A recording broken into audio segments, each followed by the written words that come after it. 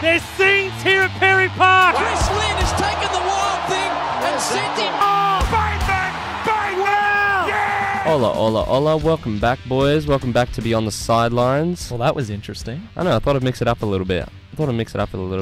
Where are we today, boys? Sprung this on you. Oh, We're at the St. Lucia high rise. Greyhound racing track. Here we go. That'll do. That'll do. We're at the trots. We're at the dogs. Boys. Let's get into it. Fast five. Why not? Let's cut the chase. Let's get straight to it. Just keep saying boys, mate. That was such a good introduction. Boys. Yeah. Boys. All right. Do you reckon I can say boys one more time? No, just don't. Let's Guys, crack on, eh? let's hit the timer now. We're starting off the biggest issue of the week. Typhoon Hagibis, however you say it. Typhoon Hagibis. This is a big one, boys. Biggest World Cup controversy ever. This will be the biggest rugby union controversy ever. 2 games have been called off already. Thank you. So England, France, and New Zealand, Italy. Scotland, Japan, which could decide that pool. That's probably the biggest one. That's probably the biggest potential cancel. Because pretty much the way to think about that game is winner moves on, loser goes home. So winner goes through on that one. But if that game's called, if that game's called off, Japan top the pool, and Scotland go home. So imagine waiting 4 years to play in a World Cup and you get knocked out because of the rain. So the Japanese public will be singing in the streets. They probably won't be when this typhoon is coming, but they'll be very happy that they top the group, and get a preferable draw next round. I don't know, mate. I think they would have preferred to come last. Yeah, I don't know. I think they thought Russia was a smoky, and Dude, they you guys thought, are funny. You know what?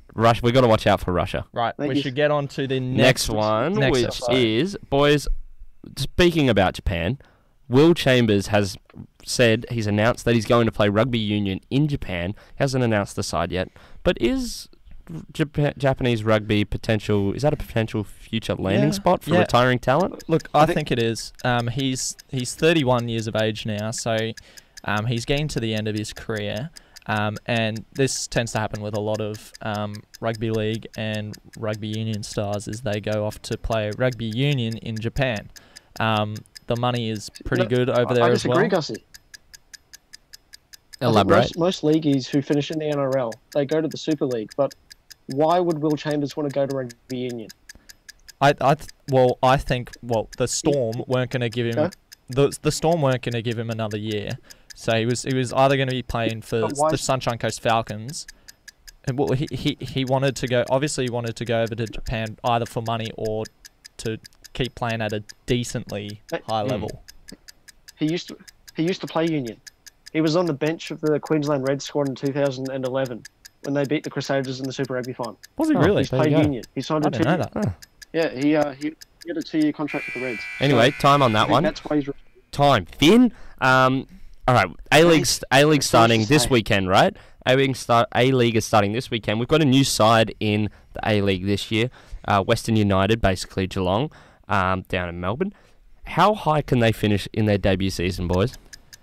Oh well, the sky's the limit, isn't it? They've got no benchmark or previous years to beat, so they can finish as high as they want, and I think they'll finish up there. They've signed really well, bringing Bessa Barisha especially into the side. Alessandro Diamanti as well. He's a fantastic player. Been playing in Serie A for years. Andrew Durante, Josh Risdon, Panagiotis Kone as well. They've got some amazing players coming in. They poached half the Phoenix squad from last year. You'll be happy about goalkeeper, that. I can't remember his name. Is it Curto? I think so. Great player for the Phoenix last year. I think he won Keeper of the Year. Yep, Philip. And also the coach, of course. He was also at the Phoenix last year, so maybe they'll bring a bit of the Wellington underperformance to Western United. Let's hope not. Let's hope not. Anyway, we got to move on. They have recruited really well. They have recruited very well. I reckon they can do whatever they want to do. All right, boys. We got Steve Smith. Exactly. Steve Smith got out for a duck in the Sheffield Shield, but that's not the real story. What did he say afterwards, Gus? Yeah, well, it was a weird one. I'll quote directly from what Steve Smith said. So he said it was probably a bit of everything, mental, emotional and physical. that towards the last test match in England, it got to day 2, and my mind was saying, keep going, but my body had shut down and wouldn't let me do anything. He was apparently... he got sick of batting in the Ashes. Shows how much he carried the Australian side. Do you think his I think physical body isn't keeping up? He loves it. Yeah. Definitely loves it. Well, that's the thing, man. It's such a mental and physical thing. Yeah. That you can only do it for so long without, suffering a bit of burnout. So, should he have had more of a rest? Probably. That would have been probably what I would have suggested if I had any authority in Cricket Australia. But there we go. But He's playing Sheffield Shield. It also shows how much he loves Australia, how much he loves the game of cricket as well. To bat through the kind of pain he was in, because he also had a really bad head knock in the previous, I think it was the 3rd test where he was out, and the ability to come back and still score runs is unbelievable. Yeah, and batting through that pain is great. Time on that one. We're going from one former Melbourne Storm player in Will Chambers, well now former, to another, Cooper Cronk. All right, so he won the premiership this weekend. Weirdly, he lost his premiership ring in the celebrations, but then found it afterwards. So that's a whole nother story. But does he deserve to be an immortal, boys? Is he an immortal? Is he one of the greats? Yes, he does. Absolutely. He's won 3 championships back to back. So you've got to have some recognition for that. But I think he's probably the most underrated player in NRL history. And I think Gussie, you might back me up there as well. Exactly. He's retiring as a Chooks player. So exactly. Yeah. He must be in your good books. Yeah. He's a life member now at the Roosters. Of course, he did win 3 premierships in a row. But what I find really impressive is he won it at 2 different clubs. Granted, it was the Roosters and the Storm. They are probably the 2 best clubs in the competition. We spoke about that last week. But bringing that talent from the Storm and replicating it at a completely different side, completely new surroundings, is actually, it's unbelievable. And he is one of the most hardest working players I know. Doesn't have a lot of natural talent, but it shows hard work really pays off. It certainly does. And that's time on that one. Boys, this week we had an excellent guest. I know we're going to say excellent, I guess. This is the first episode where Finn hasn't been at the interview. How do we feel about that, boys? Show my elite standard of questioning. Yeah. I mean, there were a few questions. Sorry, Gussie, I'm going to throw you under the bus here. There were a few questions. Oh, look, I thought my questions were all right. Iizaya answered them very, very well. He did indeed. We did have Iizaya Ranga-Iti from the South Sydney Rabbitohs, formerly of the South Logan Magpies. He's one of their under-20s. He won the Jersey Flegg Shield this year, or Cup, with that South Sydney Rabbitohs side coming from 5th in the league to beat... who'd they play in the final? Canberra Raiders. Feel for the Canberra Raiders. They lost the grand final and the Jersey Flegg grand final. The Milk losing 2. That just sucks. Anyway, here's Izzy. We are joined today by Izzy, who plays second row for the South Sydney Rabbitohs under-20 Jersey Flegg side. How are you, mate? Yeah, I'm good, thank you. That's good. Thanks for having me. No problem, mate. Welcome to the show. So you play for South Sydney Rabbitohs, under-20s Jersey Flegg side. How's that been for you? It's been really good. I felt like I've fit in quite well, especially with moving away from home, which was really hard for me. Polynesian background, and we're all very family orientated. And at home, there's 12 of us, so going from 12 at home all the time to being by myself, it was hard at first. And then the boys, they just really helped me out, really helped me adjust, and I'm loving it. Did you have any homesickness when you first left, or? Yeah, 100%. Yeah, 100%. I'll admit I was on the phone to my mum crying most nights, but I just kept it in the back of my head, like I'm here for a reason, How'd you come over, or how'd you get over that? If you have, oh, it's never easy, but yeah, well, like I said, I just kept it in the back of my head. I'm here for them. My family, they're driving me. They want the best for me, and I'm better off being here than in Brisbane doing nothing. So you still think Queensland's better than New South Wales? Oh no, I'm actually a Blues supporter. So no. Wow. Okay. Yeah. Why are you a Blues supporter? Well, I moved over from New Zealand in 2007, and that was the first time I ever watched State of Origin, and my dad, he went for the Blues. So I was just like, follow my dad. I'll go for the Blues. But now he actually goes for Queensland. So Oh, jump Fair ship. enough. Yeah. Bet you were happy this year as well. Pardon? I bet you were happy this year. Yeah, 100%. Yeah, Teddy going over last minute. Yeah, and So, last year too. So, So who'd you grow up supporting then? the Warriors. Yeah. Yeah, Oh, the you Warriors. poor bastard. Yeah, they're not so Yeah. great anymore. The so. other member of the podcast, Finn, he goes for the Warriors as well. So Oh, we're okay. always, taking the piss out of Yeah, him ripping in. Yeah. for struggling there. Yeah. You made your debut for the side on the 28th of July, 2019. What was it like debuting? It was fast. Yeah? It was fast. It was so fast. Especially because I had been out for most of the year because I had shoulder reconstruction, and I injured my shoulder in preseason in the trial game. So, it's so much match fitness that I missed out on. So when I actually came back, I found myself struggling a lot to get back to the line. Getting up on D, lots of things. But I mean, just to put on the jersey, I loved it. Loved every minute, no matter how hard it was, I just loved it. I loved it. And what's the culture like in that Rabbitohs squad? Oh, it's great culture, Everyone's so pro Rabbitohs, you know what I mean? And everyone just loves footy. The members, all the fans, they love us, no matter what grade you play for, they love you, no matter what. As long as you have that jersey, yeah, they love you. So. And it was a very successful year for the Rabbitohs as well. You took out the final, beating the Raiders 16-14, and you came from 5th place on the ladder. Yeah. So that final series, what was said in that final series that made you guys really step up and win the comp? We have this core, and it's a brother's core, and that's just no matter what's going on, no matter what the score is, you just look around and you look at your team and you just realize everyone's your brother, and you just do whatever it takes, So it was an amazing effort, and I think you guys should really be proud of yourself. And the actual grand final was played at Bankwest. Yeah. What was that like as an experience? Because I've heard it's a great stadium. Yeah, it was unreal. When you just walk out and you see everyone. It's kind of like they're like looking down at you. Yeah. So it's So yeah, it's like it's really steep. Yeah, it is. So it's like literally when you look up at the crowd, they're all like literally looking down at you. So it's like it's kind of daunting, but it's great. Like I can't describe. Like what I mean. Like it was crazy. How have you found being at the Rabbitohs comparing to other sides you've been in, whether it be up here or anywhere else? How have you found the kind of camaraderie and the brothership of that compared to other squads you've been in? I think it's more just compared to, because I played 20s here in Brisbane last year for South Flegg and Magpies. Yeah, and then compared to that, I think it's just more professional, as in where we train and how we train and like everything we do. Whereas South's, great club, I love that club. And we're training at a university at uni gym, and then in Rabbitohs we're training, we're first grade training and everything. So yeah, I think it's just more professional.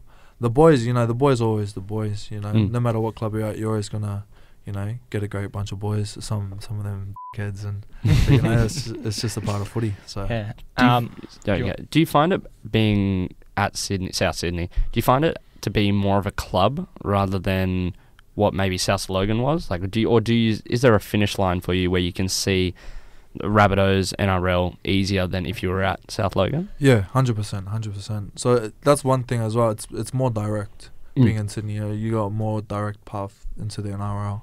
Whereas at South Logan, you're a feeder club for the Broncos, and then they have like 4 other clubs, that they choose from. Whereas us, it's 20s Canterbury Cup NRL first grade. So and there's probably lots more eyeballs on you as well, because there's the other Sydney clubs in there as well, probably playing as well. Oh, it's a lot. It's more tough, the competition as well. You've got a lot more quality sides. Yeah. I believe in the under 20s in the Jersey Flegg. Yeah.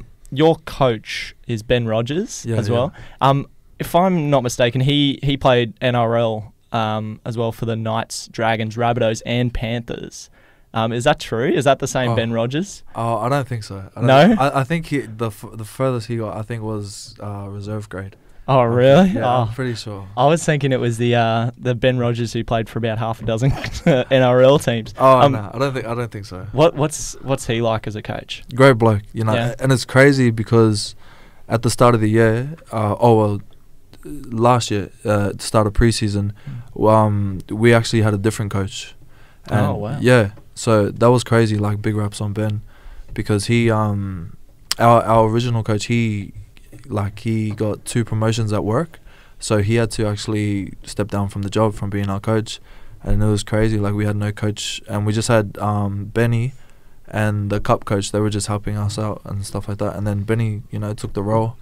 I think that was like in like December or something. And then so it's quite an achievement. Yeah, I mean, from having no coach and then Benny stepping in, and then we take it out. So. Now, Perfect. the last time the Rabbitohs under-20s side appeared in the grand final was in 2010, and that team comprised of Adam Reynolds and James Roberts as well. Oh, wow. Are you looking to be a player like these guys? Are there any, or is it you, or are there any players in the side that you think can play first grade? In our side? Yeah. Yeah, definitely. Definitely. We got a quality side, you know. And we're all from different areas, and we all just come to, like, we have players from out west, in Sydney, and some from North Sydney, and some from Queensland, so it's, we're all made up of different areas, and it's crazy the talent that we have in the squad, so I definitely see a lot of the boys playing first grade, so, Are there any other Queenslanders in the squad? Yeah, Tino Stowers. Yeah, he went to Marsden. Yeah, that's my boy. Sweet. Yeah, shout awesome. out Tino. Yeah. How do you find that? Is that easier transitioning when you've got a Queenslander there? 100%. Yeah, especially because where I lived in Logan and where he went to school, it's Quite close. Yeah, close. So, yeah, definitely so much easier. That's awesome. And you went to school at Ipswich State High School. Yes. As well. How important was Ipswich State High School in your development? Very, very, very important. I love that school. I actually went to Ipswich in 2017, but at the end of the year, sorry, because I went to Coombaba first in the Gold Coast. Ah, cool. Yeah, and I got expelled from that school. Can we ask what for? I just wasn't doing things I should have been doing. Fair enough. Okay, I'll ask you afterwards. So I wasn't doing things I should have been doing, and I actually wasn't playing like footy at the time as well. And I just thought, like, man, I'm gonna be a bum. Like, I was scared to tell my parents as well. Obviously, I got a hiding for that. For getting kicked out. And did you go to Ipswich to focus a lot on footy? Yes, but so that actually kind of came, like, it was getting expelled for me was more like it was kind of a blessing in disguise, because I actually got kicked out right before graduation, and then one of my boys, Sete, Young Mace, he's a rapper from Ipswich, he messaged me, and he said, also, what are you doing next year? Like, what's going on? Like, would you want to repeat? And I just told him, like, my whole situation, what happened, and he was like, I could probably get you at Ipswich State High, and you could probably finish at the end of this year. And then I told my parents, they said, yeah, doing it straight away. So I went into the school, had the interview, and then, got in. I started the next week, and I had to do like 2 terms worth of work. And then so I got it all done literally. I think it took me like 3 weeks. Wow. Yeah. So I mean, I didn't really learn nothing. I just did the work to get it done, and then got it done. Got my year 12 certificate. Came back in 2018, and then focus on footy from there. So where did you play before South Logan, or did you always play at South Logan? Yeah, I've always played at South Logan. Yeah, awesome. I think I first played there 2015. I played it was called Cyril Connell back then, so under 16s competition, so played up, and then was there ever since, and then last year went to. And so what was that process like, going from South Logan to the Rabbitohs? Oh yeah, it was big. Like, it was really different, like I thought, but I mean, I love like South Logan. Everyone there, it's, I seen you guys did the podcast with Guy. Guy. Yeah. So I mean, he probably tells you a lot about what it's like there, and it's really good. Like, I love their club, especially everyone there. They really like just took me in, treated me well. Yeah, that's good to hear. Now, if there was an NRL side that you could choose right now to play for, He already plays for one. He's already contracted, mate. You can't ask him that. as in first grade side. So if you had your pick to sign for any first grade side right now, what would it be? I mean, obvious choice would be the Rabbitohs, but other than the Rabbitohs, I couldn't pick. Yeah, Rabbitohs. I mean, good.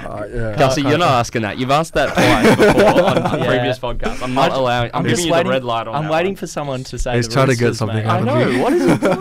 I want him to sign for the Roosters. All right. Probably. Mate, won't fit under the salary cap. Anyway, let's move on. Yeah. Have I asked the Ipswich State High School, of course? Yeah. What was that competition like? It was tough.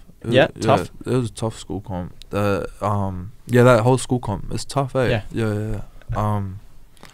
We actually, I think we only won one game throughout the year. Wow. Yeah, so that was crazy.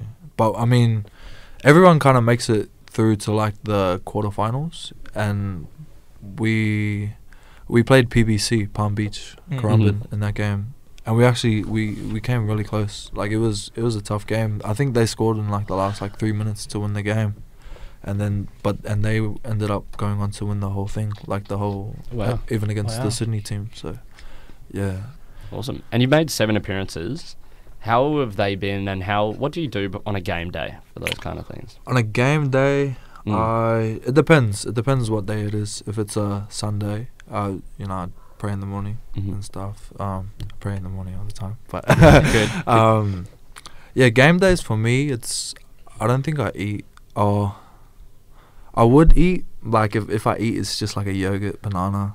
Yeah, and then we'd get on the team bus and I'd just be there listening to my music zone out. What's the go-to? The Weekend. Oh, good. Good. Nice I pick. love Nice Weekend. pick. Yeah. What was your debut like? My debut, it was. Who was it against? I can't even remember who it was against. Try and get that up quickly. Yeah, I think. Well, you did play. It was against Illawarra. Yeah, the Dragons. Yeah, the Dragons. I remember that game. It was hot that day. I was out of breath. Understandably. Yeah. You also got a pretty good win rate there. Yeah, I think was it 71%? 5 wins and a draw. Hey, you'll take that. What was that draw like? 20-all against the Sharks. Yeah, that draw was crazy. They were actually first place. And were they? Yeah. Wow. I think at the time we were third, and if we would have won that, I think we would have gone up to first if we would have won that one. Yeah, you guys finished 5th on the ladder. Finished very strong too at the end of the season. So you had an amazing final series. Yeah. What attributed to that, you think? I don't know. I think we just all wanted it. You switched on at the right time, I'm guessing. Yeah. Yeah, that was it basically. Everyone got behind us. The members, everyone got behind us, and that obviously helped us out heaps. Yeah, and what's better is you beat Gussie's chooks. So we love that. We love that on the podcast. He doesn't, but we enjoy it. Yeah. Had to kick a field goal to rub it in. You got to do it. That's terrible. And you've played a few different positions as well. So you've played a bit of second row, and you've played a bit of prop. Yeah. And come off the bench a few times. What's your favourite position to play? To be honest, I don't care. Put me wherever. No? I'll get it done. Bit of halfback. I actually played halfback back in high school. Oh, really? Right, yeah. In grade, I think it was 9. Had my man here running off me all the time. So, yeah. I didn't have much skill, so it was just always short ball to him. Yeah. I'm guessing that would work against most defences though. Yeah. Physically, what was your transition from high school footy to, I guess, professional and under 20s footy? Has there been much of a physical change? Have you had to put on kilos, had to lose any? What's that kind of thing? Because I know a lot of rugby league players either have to put on, take off, that kind of thing. Yeah, I actually haven't had that discussion. I guess they're happy with the size I am. Obviously not too happy with my fitness. But I mean, they don't expect me to be a full game player. Just as long as I get out there and do my job. But the transition, it's a lot faster. Yeah, that's one thing. It's just and it's always gonna get more physical as you go up. But just it's so fast. so fast. Yeah. And are they getting you into diets and more training, kind of like weight sessions and all that kind of stuff? Yeah. So we train. When we train, it's always gym and then out on the field afterwards. And we got a program that's doing us good there. So. Yeah, now I'm in the off season. I've actually been training every day. Oh, good. Yeah, that's good. I don't want to fall behind pre-season. So you're 19. So are you allowed to play for the same side next year, or do you have to? Yep, you can play for the same side. So you're hoping for a full season next year? Yeah, more regular. Hopefully, I'm blessed with good health and don't get any more injuries. Well, that's the most important thing. Yeah. Yeah. So what's your plan for next year, other than kind of trying to play full games, get your fitness up? What kind of things are you looking to do? Just play the best footy I can. I definitely want to be able to try and just try my best, try and get into that Queensland side, that Origin, that 20 side. Oh yeah. Yeah, that's playing with Tom Gilbert. Yeah. Oh yeah, Gilly. Yeah, we played with him back in 15s and stuff. Yeah. I used to went to go to high school with him. Oh, okay. Oh, no. So, it's probably a conversation. We'll ask her. We've really enjoyed the interview today. Thank you so much for coming in, Izzy. It's been great. And that's all. That's all she wrote. Yeah, thank you. Thank you so much for having me. And welcome back, folks. Thank you very much to Iizaya Ranga-Iti from, that kind of rhymed a little bit, from South Sydney Rabbitohs. How good? Oh, he was brilliant. Told us a lot about the Jersey Flegg competition. And how important it is for the future of rugby league. And he also mentioned a lot about how players can get homesick when they leave and they go into state, which I found really interesting. He's a big family man, is he? He brought half the family in with him. He did. We couldn't fit everyone in the room. It was a bit falling out of the room. Yeah. Sardines. Anyway, Gussie, you were somewhere this weekend. We didn't even mention this, by the way. Finn is still on the phone with us. Say hi, Finn. Yep, hey. Yep, awesome. Hi, guys. Gussie, you went somewhere even better than Japan. You went to the promised land. You made your annual, I guess, pilgrimage. Maybe not annual. Every time the Roosters are in, you make a pilgrimage to Sydney to go to, what is it? Is it Allianz or ANZ? ANZ. So, big old ANZ for the grand final, 2019 grand final, the Roosters versus the Raiders. Of course, the Roosters taking it out. My boys did the job. 14 points to 8 in a controversial game at ANZ You know who Stadium. else is taking it out? Who? Their accountants. Haha, that's funny. Never heard that one before. Hilarious. Cheers. Yeah. Salary sombrero. Good, long mate. mate, continue. Yeah, all right. Anyway, the Roosters, of course, win their first back-to-back. Win the good. Nice. Win a back-to-back title for the first time in 26 years. Since the Broncos in 92-93. And the Canberra Raiders were looking to win their first grand final in 25 years, but couldn't quite do it. They put up a really good effort, but just couldn't quite get there. Was the last one with Mel Meninga? Was it that one? That classic? It was Mal Meninga's retiring season. Up the milk. Scored a try, an intercept try. They haven't seen glory since then. The cream machine. The cream machine. Actually, is that a bit weird? Because before the game, he was the one who blew the Viking horn. I did find that weird. He works for the Titans. He works for the Gold Coast Titans. I found that very weird. He's the head of culture and performance. So I believe he might be an ex-legend. I believe he also voted on the Clive Churchill Medal, as well as Laurie Daly. 2 Canberra players voted on it. I'm not exactly sure about that.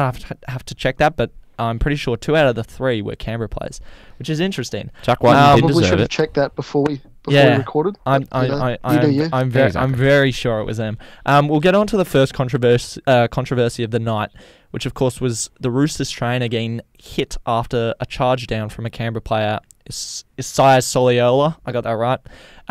This of course resulted in the Roosters getting the ball back with a full set of 6, only 30 metres out from the line, and they actually scored off the back of this. What's the thoughts, boys? This is such an annoyance of mine.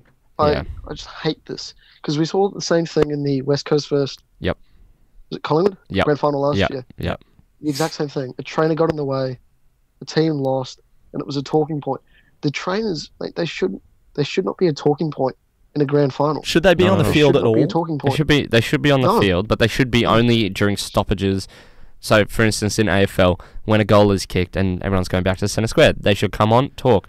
And I don't know when it would fit in an NRL. Maybe at a change of. There's not that many stoppages. So. If you watch the NRL, trainers come on now as coaches. Yeah. Yeah. You know, for the most part, they're ex-players, and they're coming on and they're coaching players. They're going, Papali's weak out on the left edge. Let's run with him. Well, that's trainers in every sport. They're coaching the team. That's trainers in every It's sport. Not what sport is, mate. And but not during play. This obviously proves that they don't need to be out there in the 3rd minute.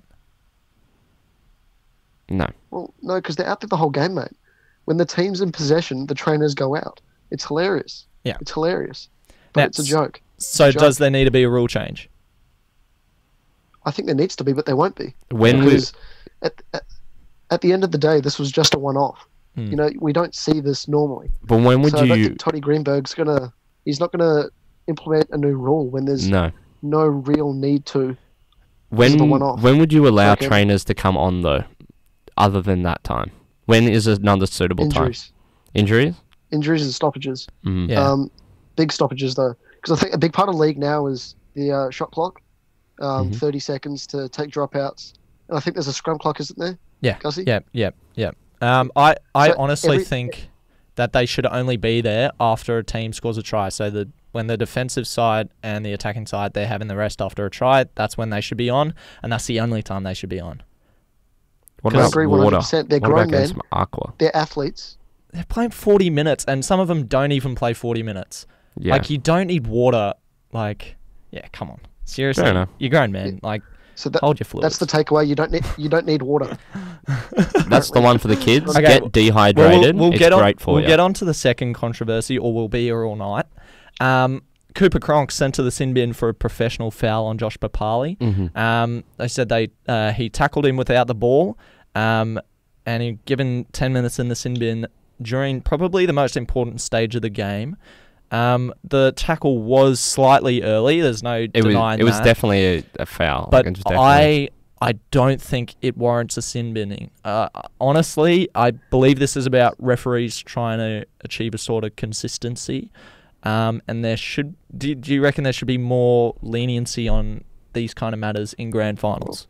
Look, mate, not leniency because it's a grand final. And I think that's the same thing with State of Origin. People seem to think that just because it's a bigger arena, that the rules should change, and that's not the case. That shouldn't be the case. That being said, it was an early tackle. A penalty try should only be given, a yellow card in that case, should only be given if a try was going to be scored or likely to be scored. Yep. Papali's a big bloke, I get that. But he was still, 7-8 metres from the try line. But they've called it an act of foul play. How? It's an early tackle. Look, Cooper Cronk, he read the play slightly wrong. And he got there a bit early. Exactly. Slightly early though. If it was a grubber kick, and he tackled him, yellow card every day of the week. Yep. Cronk, you're a bad boy. Go sit in the bin and think about what you've done. But it was an early tackle. That decision also that could have cost the Roosters the grand final as well. That could have been the main story. And honestly, I was on the train after the game, and I was reading all these news articles saying worst call in grand final history, and I was thinking it was the Cronk decision, but it's not. It's the next decision we're talking about, I think the Cronk boys. decision was like just such a meathead decision from Cronk. Like, you're that close to the line. Don't give up a penalty that easily. If he doesn't go for that tackle, Papali does score. You don't know that. That's the whole point. But if he scored, shouldn't have been a yellow card then. But I don't think he would have scored. But you just said he should have scored. He will score. So if he let him go, he would have scored. He's not going to let him go. Exactly. He's got to make the tackle, and I thought he read and made a tackle. If it was a grubber kick, it's a yellow card. But at the end of the day, he was there half a second early. Yeah, exactly. That's not a yellow card. It's a penalty. It's a slap on the wrist. And when you slow things down, think about what you've done. Yeah, and when you slow things down, it always looks worse, right? Right. So move on. Yeah, we'll move on to the third controversy as well. Just saying, when we talk about this, the big takeaway is that the referees are far too involved in this match. Yeah. Are they whistle happy? Are they trying to, as a referee, you shouldn't be making yourself the center of attention. Mm-hmm. And unfortunately, that's what we've seen all year from the NRL referees. Yep. Be that the guys out there in the middle or the bunker. So Right. Yeah. We'll move on to the third controversy of the game. So main referee Ben Cummins signals 6 again, then changes his mind to 5th tackle.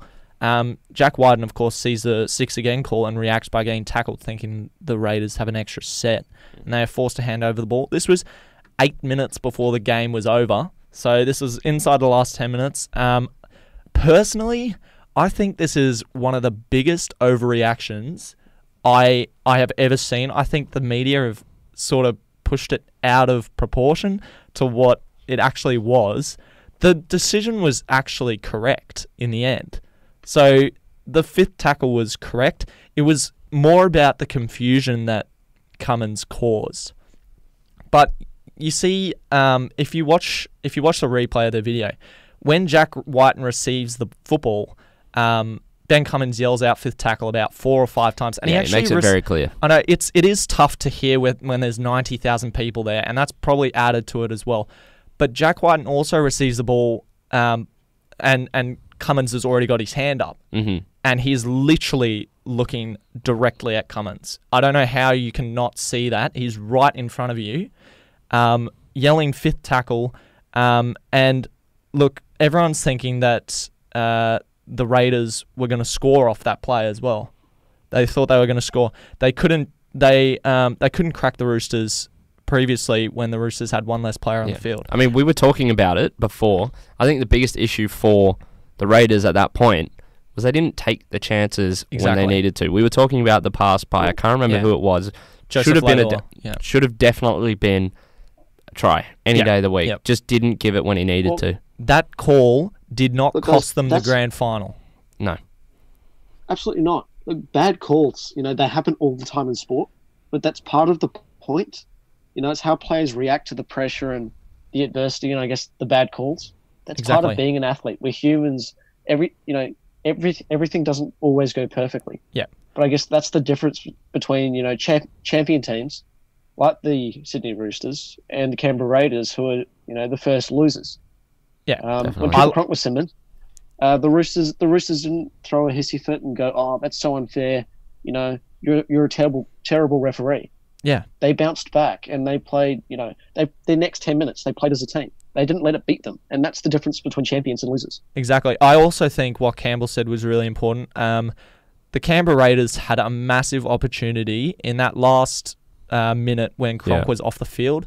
Joseph Leilua had a chance. He beat Latrell on the outside. He had a chance to give Rapana a free run to the try line, and he decided to go himself and chuck an offload. Yeah, he got a bit hungry for a try. And then you go, 10 minutes later, Latrell Mitchell, that dangerous left-hand side, gives the ball immediately off to Daniel Tupou up the sideline into Tedesco. It shows the difference between that championship side and a Raiders side that have been brilliant this year, but they're just not at that quality. No, that the Roosters are. But what about the old sports adage, fellas, of you've got to lose one to win one? Yeah. Not true for the Western Bulldogs, mate. I guess that's what the Raiders have got to hang on to now. They've got a young team. They're going to lose some of that. I think Jordan Rapana apparently on his way out, I think. Mm-hmm. But hopefully for the main part, they can keep the crux of that squad together. And if they do that, man, they could be dangerous, not necessarily next year, but the year after or the year after that. I mean, the Roosters will probably poach all their players, so who knows? Oh, mate, the Roosters aren't signing anyone. They're bumping up contracts, if anything. They're giving Latrell, Joseph Manu, increasing their contracts. Campbell, it's easy when you're the only team in the NRL not to have a salary cap. So yeah, it is. Weird.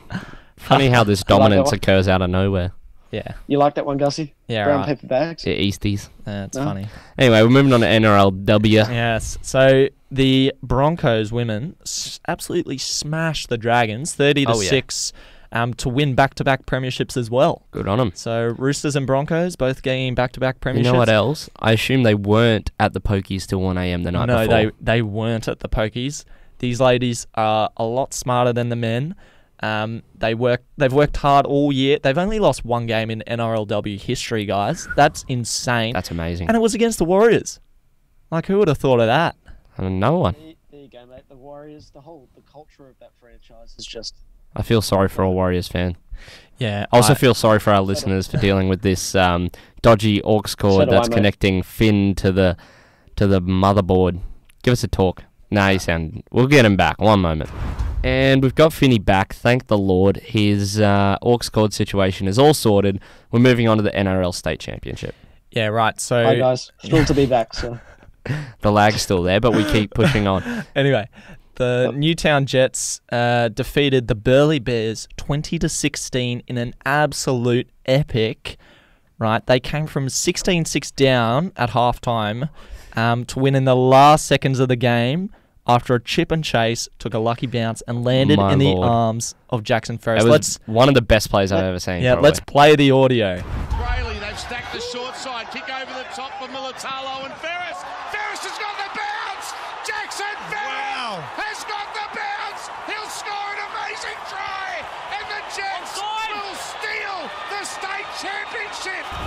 Wasn't that unreal, boys? Mate, isn't that the second week in a row that they've won well beyond the siren? Well, they won last week in extra time, didn't they? Winning on the hooter. In the similar circumstance. 87th minute. Similar circumstance. Yep. Yeah, it was. And that was the same thing, wasn't it? It was a chip behind. Yep. When you think about the bounce on that one as well.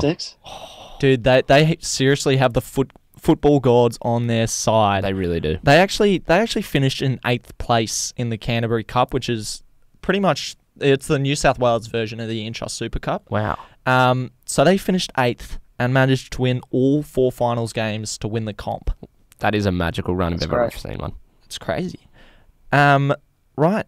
We are going on to our favourite segment. Our favourite segment. You know what it is. Ask me where I am. Where are you, Finn?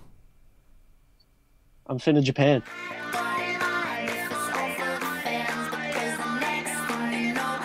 Finn. F-I-N-N. Finn. Finn. F-I-N-N. Finn. Finn. Yes, it's our segment that we all know and love. Finny boy is in Japan. He's over the seas. We've had some problems connecting to you due to Wi-Fi and data issues. But how have you been in that typhoon-riddled nation? Yeah, mate, I'm pretty good. Week 3 now in Japan, so that's pretty cool. Since we last spoke, I've gone from Fukuoka to Oita to Kumamoto to Oita, and now I'm back in Fukuoka. So I've gotten around a bit. Well, I've gone to a handful of games, which is cool. Well, if it interests you, I've gone from Brisbane to the Gold Coast, back to Brisbane, mate, back to the Gold Coast, jealous, down to what's this town called? Down to Black Rocks camping, and then back up to Brisbane. Happen. Well, I've been down to Sydney, and then fell asleep on a ferry to Parramatta and got very sunburnt. Yeah, you're peeling. And I'm peeling now, and it's not good. Your nose isn't very appealing. Go the Eels. Thank you. I'll be here all week. I walked into their leagues club with a Roosters jersey. Someone's got to do it. Anyway, what about the rugby though? So yeah, I think we're talking about the rugby or talking about your defense. Yep. Talking about the rugby. Talk about the rugby. Just some of the games I've been to. So, France, USA, Australia, Uruguay, and France, Tonga. I think. Yep. I think I'm missing a few. But basically, boys, what I've seen over here is just great rugby, great atmosphere. Those Welsh fans in particular really bring an atmosphere to, I guess, Japan that I didn't see in my first week here. But the actual rugby, guys, it's being marred a bit by that typhoon, isn't it? Has a little bit. Let's talk about that a little bit more. We mentioned it at the start of the episode, but this is potentially one of the biggest events to happen at a Rugby World Cup, other than Invictus, that we've ever seen. Of course. Cheers, Morgan Nelson Mandela. Of course. No, but this would be the most controversial moment in the history of rugby union. Definitely. Period. Obviously, we've had those 2 games called off at the time of recording, so New Zealand, Italy, and England, France. But the one that would be more decisive is Scotland, Japan. Certainly. Now, I think we touched on it before, but if that game's called off, Scotland go home because of rain. Imagine being Scottish, getting called off because of rain, and then going home to more rain. Scotland. Can't think of anything worse. Anyway, continue. You can't win. You can't win. Mate, it's really rough on them. It'd be good for Japan because if that game's called off, they top the pool. Because interestingly, the way pools are decided is if you're equal on points, you don't go to points difference. You go to who won the matchup. So because Japan beat Ireland, they would come first that way. Yeah. So in all likelihood, I think the game will be played. Hope so. I guess I'm optimistic because I think the storm would have passed by then, but it's more of a case of the damage. But yeah, in all likelihood, I guess the quarterfinals we're going to see Australia, England. That looks like that's going to happen. Yeah. Wales, France, New Zealand will probably play. I'd like to say Japan because I think Scotland might get up this Sunday, but again we'll see. A lot of our predictions are coming true. Ireland, Except Japan. I don't think. I predicted Japan. I said Japan. Except for Russia. Russia didn't make it over. Russia didn't make it through the powerhouse. I didn't say they'd make it through. You did say it. No, I did not. You said they would win the whole thing, mate. Well, that was obviously a joke. Much. Are you serious? The Russian powerhouse of rugby. God, they would. Russian powerhouse. Who do the boys think would win in this Scotland versus Japan game if it's played? Scotland would win. You think so? Yeah, man. Scotland. I don't think so. I'm calling Japan. Stick with the jabs. Nah, I like easily. it. I don't think for years since. So the Rugby World Cup pool draw was done 2 years ago, which is, man, that's such an issue in itself. Yeah, it's why terrible. the hell was the draw done 2 years ago? But anyway, since then, this has been the game to watch for Japan because they never expected to beat Ireland. But they have. But this game was always going to be whoever wins progresses, and it's pretty much the same scenario now. I don't think Japan are ready for that pressure yet. They don't play in these big games as often as Scotland do. Scotland, they play Six Nations against England at Twickenham once every 2 years. They play at Murrayfield, the Fortress. They're used to pressure at least a bit more than Japan. Well, Scotland were coming off a massive win as well against who they play. Russia? No, it wasn't Russia. Yeah, it was Russia. It was Or 63-0, I think. Was it Russia? Yep. It was Russia. There you Could go. have been Samoa. Either way, they played both. Yeah, Powerhouse.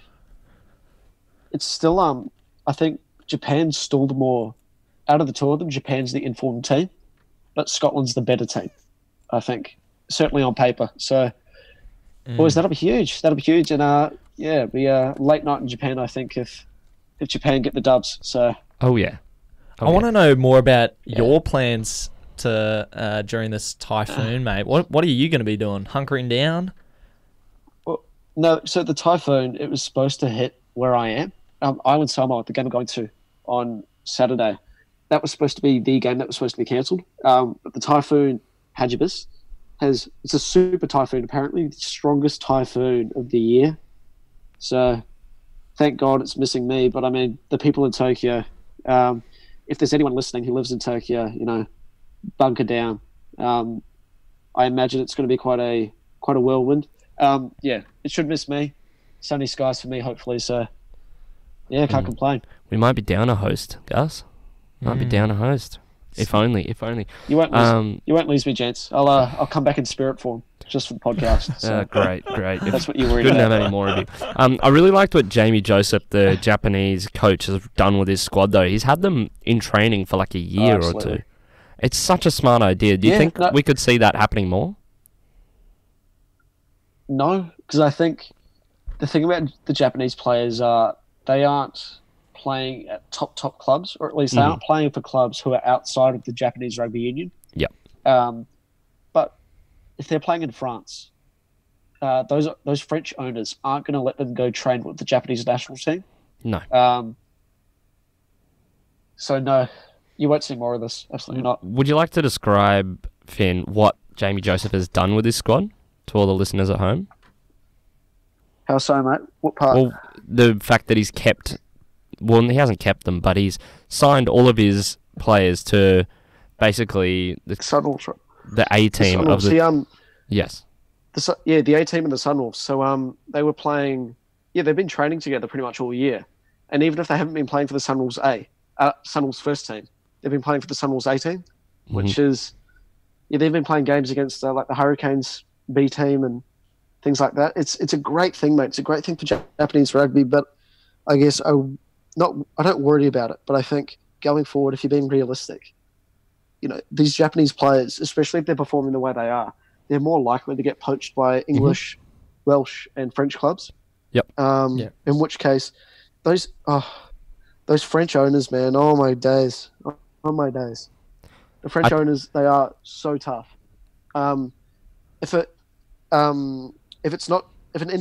game's not during the international window, they don't let you go, which might sound fair, but like they're very strict type thing, like very strict. So it's a great thing if they can keep doing it. But I think what needs to happen now is I think the Rugby Championship, it's currently at 4 teams. It needs to expand. We need to see Japan and we need to see Fiji. Yeah. With possibly a second division, including the likes of Tonga, Samoa. That'd be very interesting. Who else? Uruguay. But I think that's something that World Rugby needs to reconsider, because I'm not sure if you guys heard about this, but what? No, he just made a Uruguay and I'm a girl joke. But anyway, continue. So during this year, there's a lot of talk about a Nations League, which is have you guys seen that in football? The Nations League? Oh, no, for the European qualifications, yes. Yeah. No, it's separate now, where it's a league.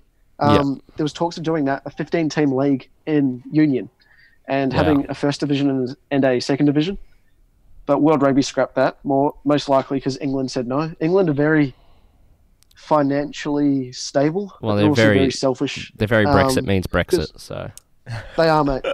But yeah, I think speaking to some of the Fijians, I got the impression that what they need and what they want is more Tier 1 games. And to do that, the Rugby Championship needs to expand. So, anyway, I think for the Japan, I think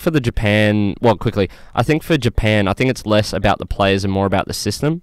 I think this is the blueprint for them and those smaller nations going forward, is kind of keeping the players together, learning how each other play. I think that's the most important thing. Anyway, quickly touch on NRC.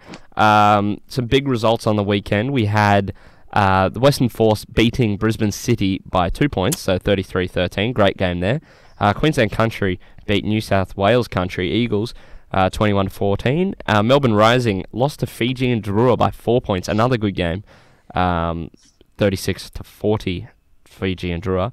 And the Canberra Vikings beat Sydney 36-26. What a round. Harry Wilson is having... Yeah, what a round. Harry Wilson's having a blinder this season. Yeah. And so a lot of the Western Force players. Some massive games coming up. So this round coming up is the last round of NRC regular season. So the Force are through. Canberra Vikings, coached by BBC old boy Darcy Swain, more than likely through. But from there, it's a bit of a lottery from 3rd through to Brisbane City down at 6th. But the game to watch is Queensland Country versus the Fijian Drua. They play. That's 4th versus 5th. And there's one competition point that separates the two. So whoever wins, finals footy, baby. Yep, they're going through. Yeah. We're going to move on quickly because we're running out of time, but that's awesome. We have a new league starting this year. Not a new league. We have the start of the A-League this weekend, boys. We mentioned it before. Such a joke. Wow, such a joke. How's that, mate? It's not that bad. Mate, it's... I would say MPL is probably better. If I'm going to be honest. The Mighty Strikers, am I right? Mate, believe me, I want to love the A-League. I want to. It's a love-hate relationship. But, unless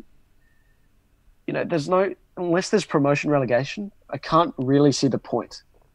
Yeah. But I guess what's more confusing for me is that the top 6 go through to finals, and there's only 11 teams. Yeah. You can have a bad year and still play finals.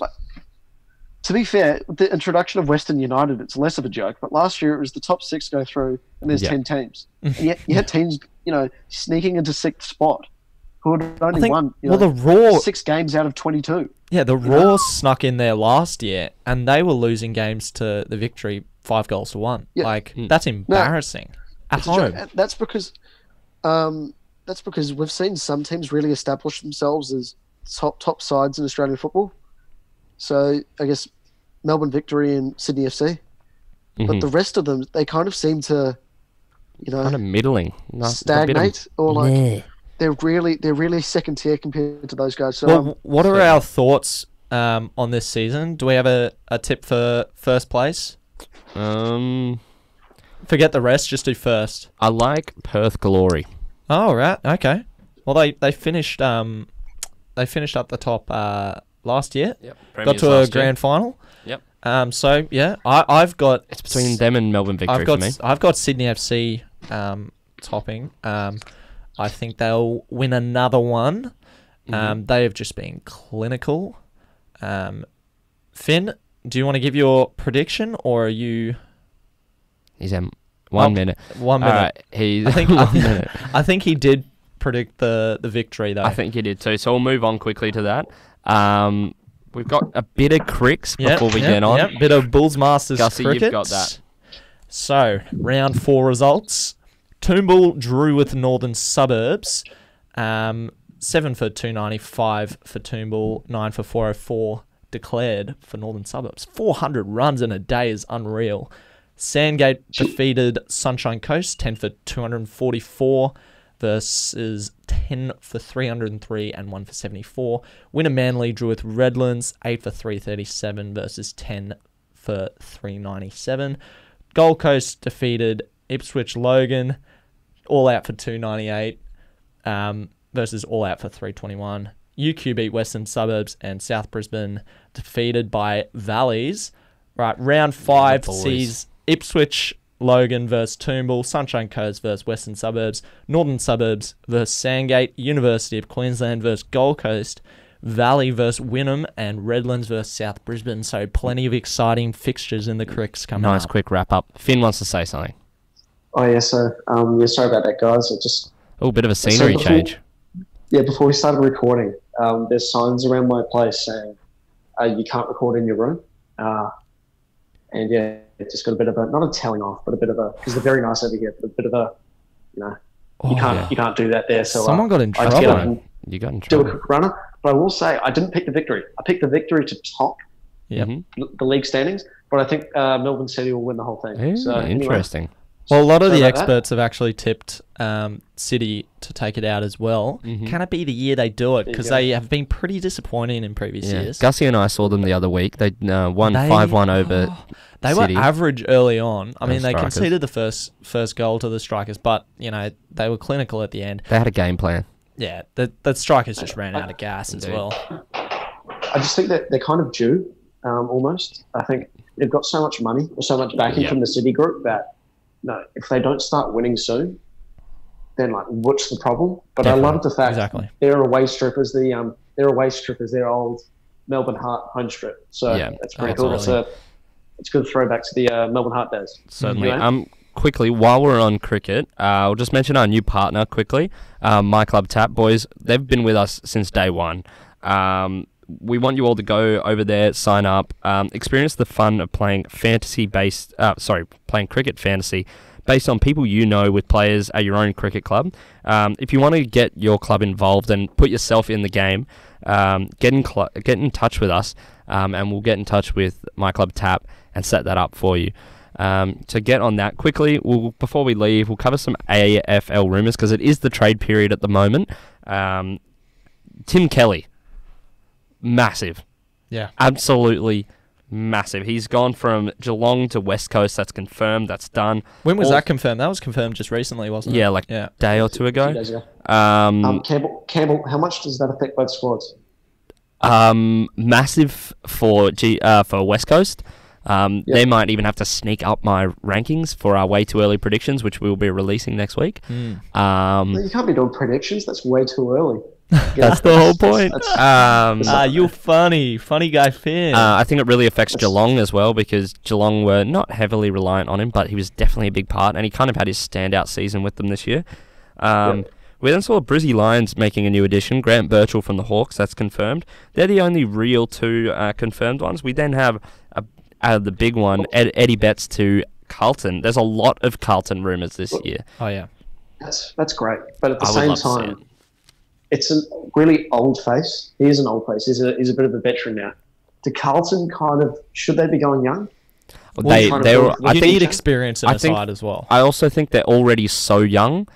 Bringing him back adds a bit of experience, and also he's still an excellent player. He's still one of the top players in the league. I have Carlton sneaking into my top 8. They may do. Yeah. They may do. And with the amount of players they're linked to, depending on how many they get, they could definitely make a run for the finals. Campbell, the big one though, literally. Yeah. Big Coxie. Big Coxie. Does he go to the Dons? Does he don the Bombers stripe? I don't think so. I don't think so, but I would love to see it because I hate Collingwood. Speaking of Essendon, Orazio Fantasia, who was suspected to be requesting a trade, hasn't. He's staying put, so that's massive for them.